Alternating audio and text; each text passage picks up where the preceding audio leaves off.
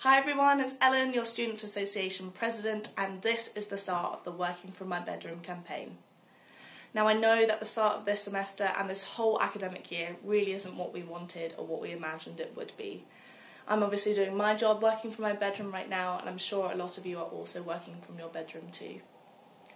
But that's why I wanted to start this campaign, so we could have a conversation about what's not so great about working from our bedrooms, but also share some tips about how to manage the screen time that we're currently dealing with, unwinding at the end of the day, and just generally working from our bedrooms.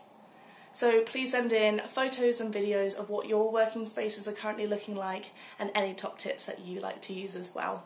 And I'd love to see what working from your bedroom currently looks like.